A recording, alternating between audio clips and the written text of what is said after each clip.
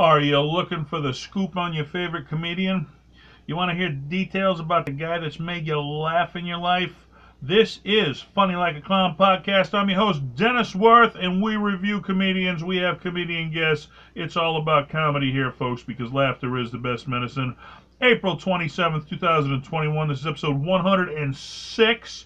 We're going way back, okay? Now, how far back? We're going back to the name of Bob Hope, okay? And I don't care how far back you go, you're going to remember this guy because he had one long-ass career, man. As always, today's episode is brought to you by G Vegas Buffalo Sauce. For the spicy, sweet, savory taste of game time, there's only one G Vegas. Available at www.gvegas.webs.com. Go get yourself some hot and spicy buffalo sauce. Get ready for game time. I'm quite certain Bob Hope, buffalo sauce probably wasn't a big thing in his time, but had it been, I'm quite certain he would have enjoyed it because he seems like a buffalo sauce kind of guy. Man, what can you say about this guy? Leslie Towns Bob Hope, all right? Did you know his name was Leslie, huh? You always thought it was Bob. No, it was Leslie Towns Bob Hope. Changed it to Bob later on. Let's see, he was a vaudevillain, actor, singer, dancer. He was an athlete, he was an author. This guy just did it all. Why did he do it all? Because he had a career that spanned almost 80 frickin' years, man. And you do anything for 80 years. If you just lived to 80 years old, you've accomplished something big. Never mind being in the same field of comedy for 80 years. That's a frickin' career right there, man. I mean, what haven't you done in 80 years on this planet if you're doing the same thing? Over 70 short films and features, 54 with him as the star. Did a series of 7 road musical comedies with Bing Crosby, the famous singer of the time.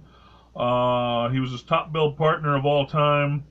Because when you got that much talent, who do you want to see? All the big names, they eventually get together and make movies. Arnold Schwarzenegger and Danny DeVito, Will Smith and Martin Lawrence. I mean, there's always those two great talents that you want to see in the same movie together. Well, him and Bing Crosby, they hit it off. They were the Abbott and Costello duo of the time, the Laurel and Hardys, all the Cheech and Chongs, all the great duos of all time.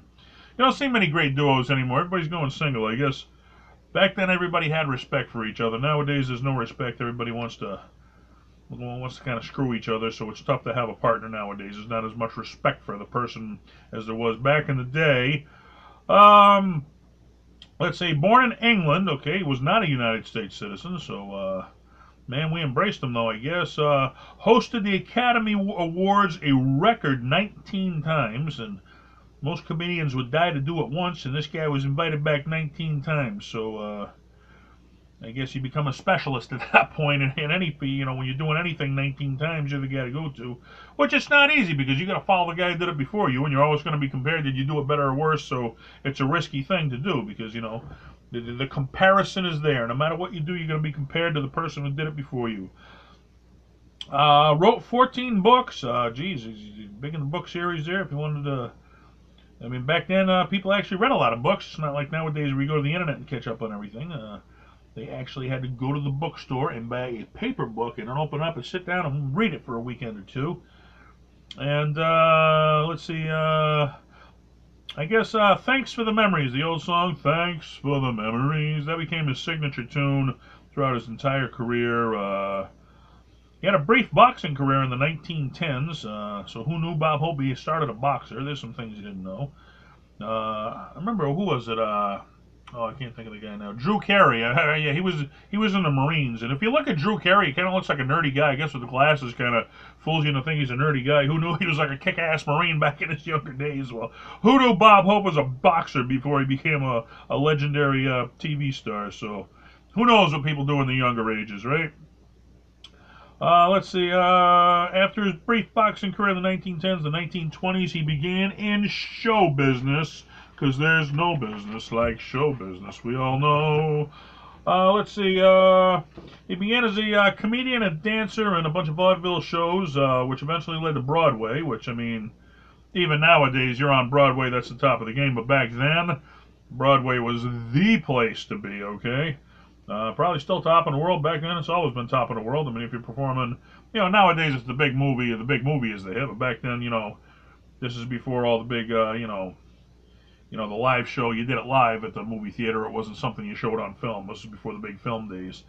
1934, he began starting to do radio and films. He was noted for his great comedic timing and his one-liners, rapid fire, which, I've been a guest in some comedy classes where, I go in and I tell comics who are taking the comedy class and want to be a comic that, you don't start out at a big club where there's 300 people and everybody paid $25 to get in. You start out at little bars hoping somebody will listen to your act, and if you're sitting there talking comedy to a drunk, okay, he didn't pay to come see your act. He could care less. You got to win him over, and he's not going to listen to some big story. It may be the funniest story ever, but he's not going to listen to it. Where the people who paid $25, they've invested into listening to your story, okay? But starting out, you need to be quick. That's what people are going to get to you. They're going to listen to. That's what you're going to get them to listen to. They're not going to listen. So rapid fire one-liners, man. That's a great thing to start out with. It gets everybody's attention. It gets them laughing. Now that you got them laughing, they know you're funny. Now they're invested in you. Now they're willing to listen to your story. Where if you start out with a story and you haven't made them laugh yet, they have no investment into wanting to listen to your story. Timing's everything in comedy. I remember, years ago, Fitchburg, Mass. I was at a place, the St. Joseph's Club, and I was telling a jokes about I was a big guy, but the girls still like me, and as I was telling the joke, I didn't see the club manager was walking up. He had a note he wanted to hand me. Like in the middle of my set on stage, he's walking on stage, hand me a note, something like last call for beers or something. And I was saying, these girls come up to me all the time. He tapped me on the shoulder. I was startled. I grabbed the note he handed me. I said, they hand me notes all the time, the girls. I made him part of the act, and I got a bigger applause out of that than if I had finished the joke. How it was actually written, because they appreciated my timing, where I didn't even see the guy coming, and split second I made him a part of the act. So timing's everything in comedy. Great timing, rapid one-line, fire out the jokes.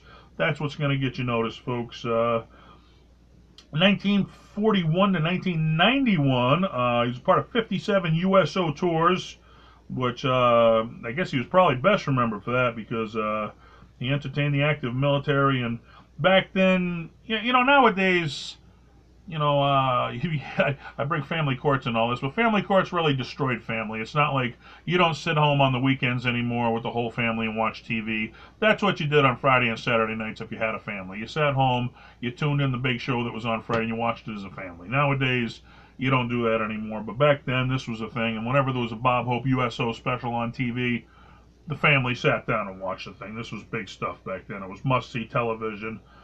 He did this so much so in 1997, Congress made him an active honorary veteran of the U.S. Armed Forces, not Air Force, Armed Forces. So hey, Congress is recognizing you as a, honorary veteran of the Army, and you never served in the Army. That's saying something right there for how much he gave to the Army doing all those USO tours. So I thought that was a nice gesture. Numerous NBC TV specials. He was the first user of cue cards, so I guess who knew that? Bob Hope invented the cue card. So I remember I seen a thing on the Golden Girls, and you think, all these veteran actors, they know the lines by heart. They said whenever the Golden Girls were sitting at the table and drinking their coffee, they were always drinking it. They said they wrote their lines inside of the coffee cup. When they went to take a sip of the coffee, they were actually reading their lines. That's how they did it. So even the professionals need help, okay? It's not as you think it's easy, and even the pros have trouble sometimes. They need some cue cards. Now, cue cards are used regularly now, especially on like the late night talk shows and stuff like that. Let's see. So let's go back to the beginning. I guess at age 12, he started earning some pocket money performing in public to solicit money, known as a street performer nowadays. He started out on streetcars on the way to the park, so whenever mom or dad was taking their kid over to the park, he'd be on the old streetcar performing for him on the way over, and hey, throw him a few cents, a buck here, a buck there, it adds up, and you got pocket money for the day, and you're doing what you love to do. So I always thought about doing that, going to the beach and having like a piece of cardboard and just saying, I'll tell you a joke for $1. So I tell jokes all day. People give me $1. Hey, end of the day, I got 25, 30 bucks. I've told a bunch of jokes. I've made people laugh. It's not big money, but hey, it's spending money, and you're doing what you love to do. Let's see. After performing on the streetcars and stuff, he started entering talent contests, one of which he won on his imitation of Charlie Chaplin, who was the big silent film star of the time. And, this is going way back there. This is before TV was even a big thing, okay? So Charlie Chaplin, he was the major silent film, star of the time, and anybody, imitating him was certainly noticed. He had odd jobs. Here's one I didn't know about him. So you want facts you didn't know about this guy? Maybe knew, maybe didn't. But before he was famous, he worked for a power company, and he was sitting on top of a tree one time, and the tree actually crashed to the ground, smashed his face wide open.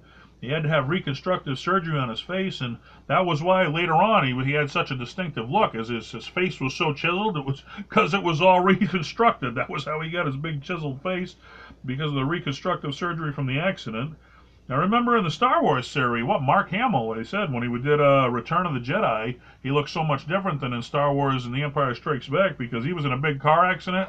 Same thing happened to his. His face got crushed. He had all reconstructive surgery, and he looked a lot different in that movie. Everybody thought, oh, he just got older. Why does he look so different? Well, it was the car crash, and same thing with Bob Hope, I guess. Who knew?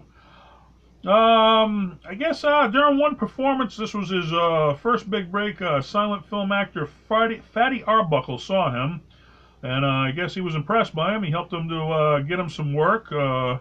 Started performing in 1925. He formed with some other performers. The Dance Mediums was the name of his group there. They did some tap dancing and some blackface act, which back then you could do blackface. It was an acceptable thing. Today you would get booed anywhere you go. So that's how culture changes, I guess. Things that were expectable back then, you can't do that today. He was doing this on the vaudeville circuit, and this was where the guys, vaudeville, they went to see the girls, dance in skimpy outfits, but they couldn't just do that by law. You had to have some kind of a show going on, so you'd have a comedian next to the girls. The guys had just come to see the girls at kind of a peep show, but by law you had to have an act going on, so now you're trying to tell jokes and win over the audience from looking at the girl rather than going to look at you. It was kind of the thing of the time. But I guess his friends told him, hey Bob, you know what? Just being you, your personality is so much funnier than doing the tap dancing and the blackface. You should stick to being you. So he went back to being you. 1934, he started doing mostly NBC radio, which at the time radio was bigger than TV. TV wasn't the big thing. Radio was the place to be. Okay, television was this new thing. It's just going to be a fad. It's going to disappear. It ain't going nowhere. That's what everybody thought at the time. Okay, you wanted to be on radio. You didn't want to be on TV. That's where the big stars were, the Groucho Marx and everybody at the time. But the 1950s, he actually did switch to the TV platform because it was starting to become more popular. What they thought was a fad actually started to outbill radio. Every freaking family was getting a TV in their living room right next to the radio, and instead of turning on the radio, they were turning on the TV because you could now watch what was going on instead of just listening to it. He hosted a bunch of TV specials, which had him sign a contract with Educational Pictures of New York for 6 short films. Before you start making big films, you got to make some short films. I did a couple of short films. I did one about Sam Kinison, From Preacher to Prophet. It's Sam Kinison's story.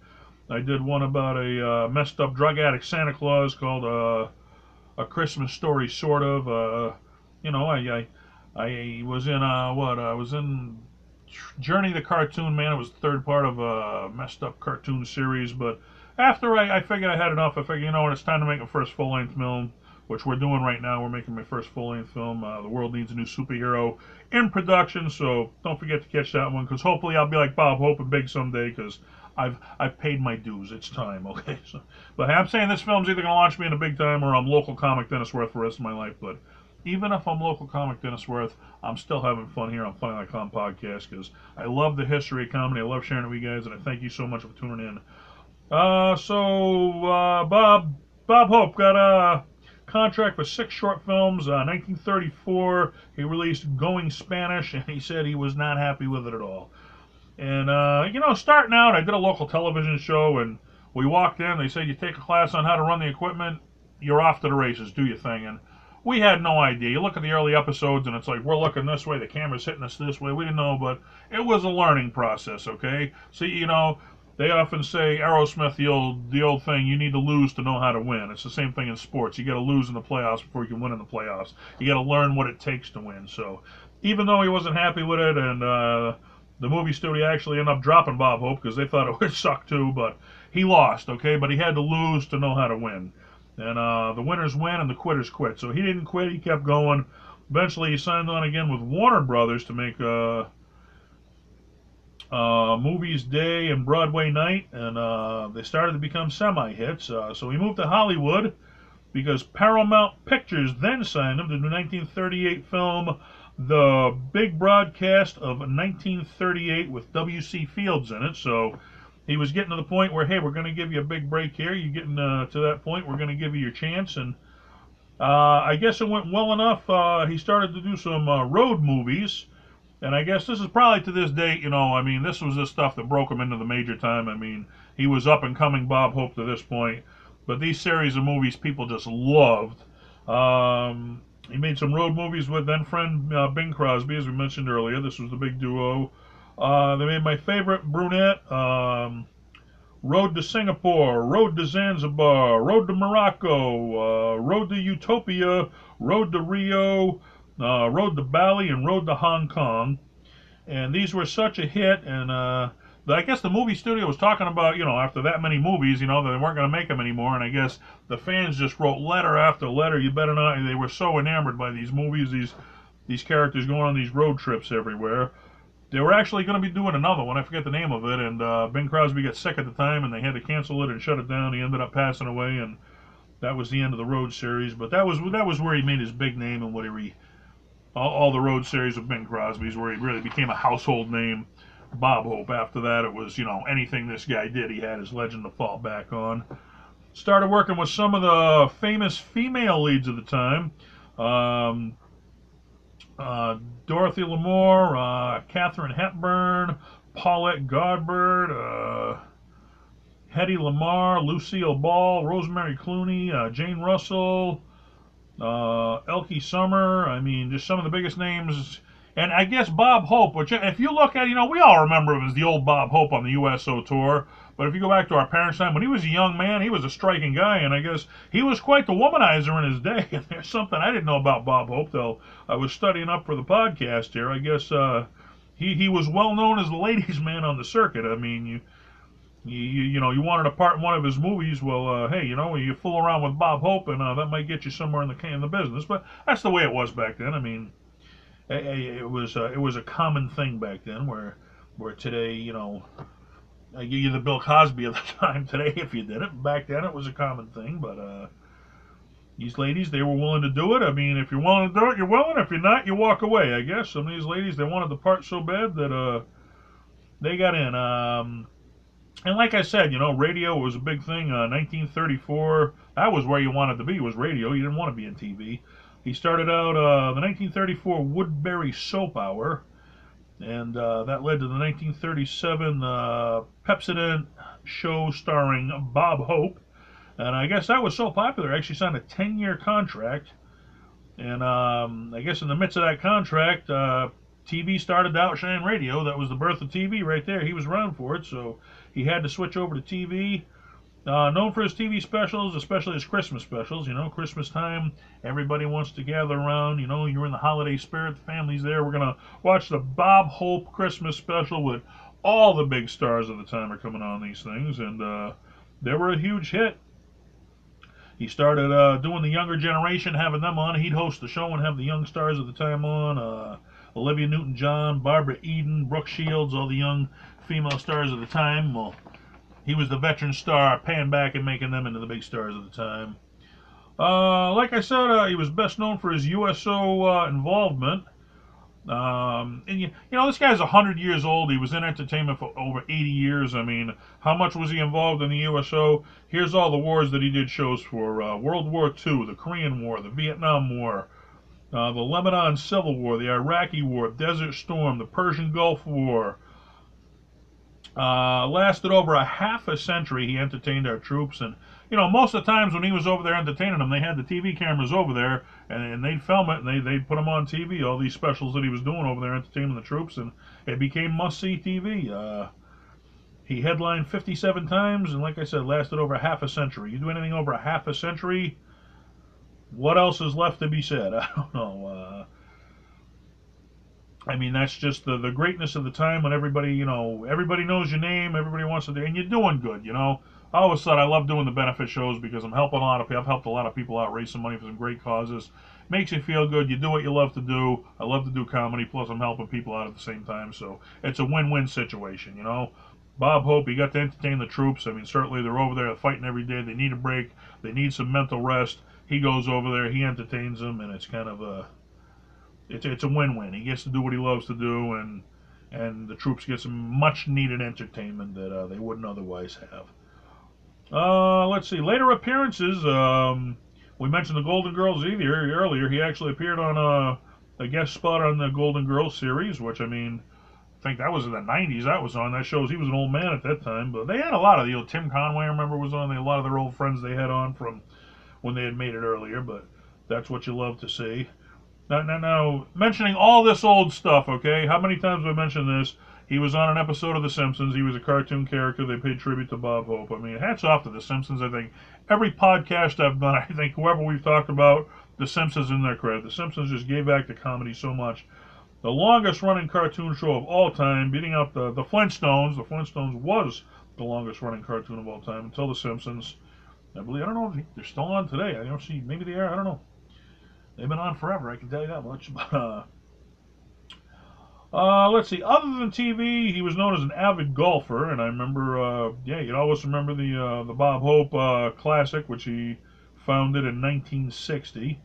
He did over 150 charity golf events a year. That's how much he loved golf. Remember, he got his handicap down to a par 4. If you're on a par 4, that's what I mean. The pro is a 0. You're only 4 off a freaking pro golfer. That's spending some time on the golf course right there. When he founded the Bob Hope Classic in 1960, in 1995, the opening round, okay, this is how much respect he had from the USO Tours. He was joined on the opening round for a round of golf by then former presidents Gerald Ford, George Bush, and Bill Clinton.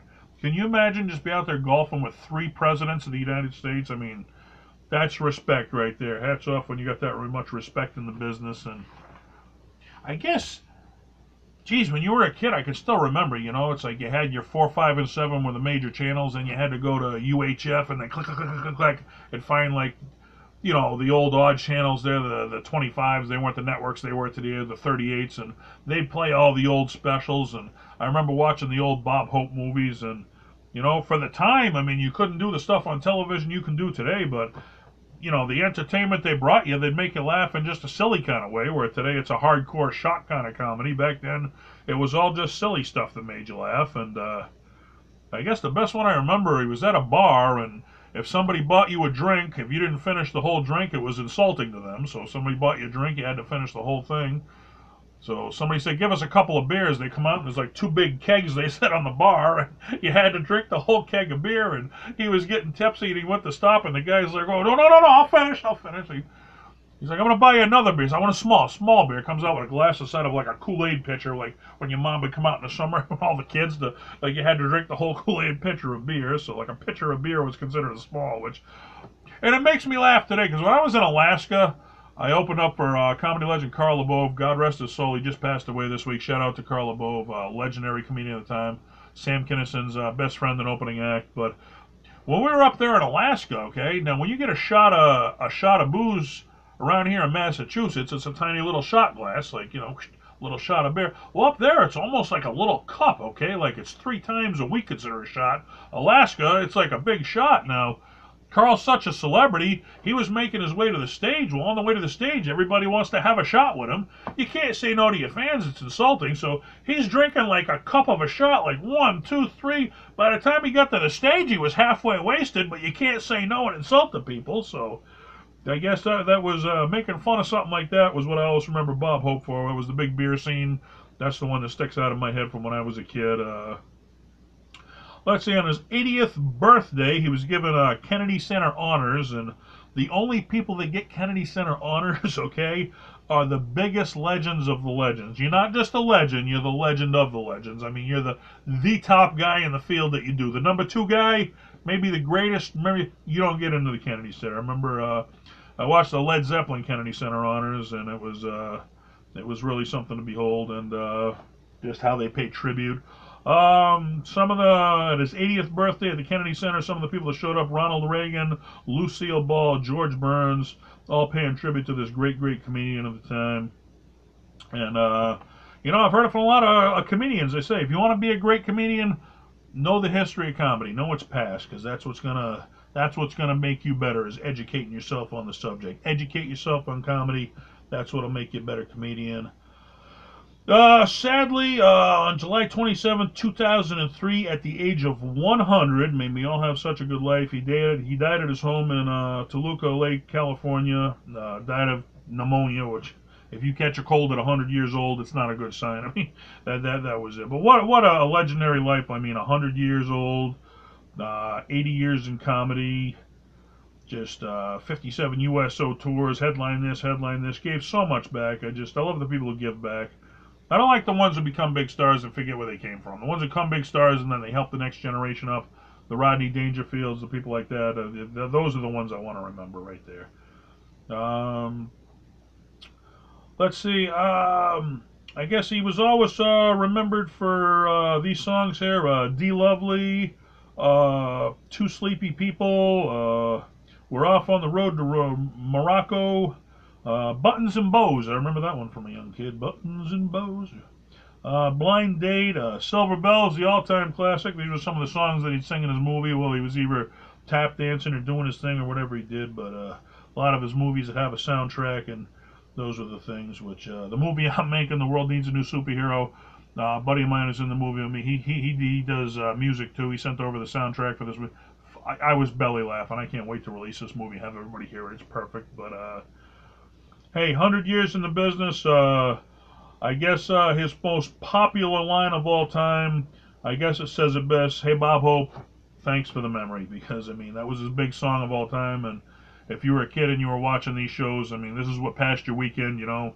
You turned on the old UHF channels, and what am I going to watch this weekend? They're playing reruns of Bob Hope. That's what I'm watching, and that's why we got memories of this guy. Playing golf, USO tours, comedy specials, NBC, sitting home with your family, watching this stuff happen. That's what comedy's all about. It's about making people laugh, loving what you do, sharing it with your friends,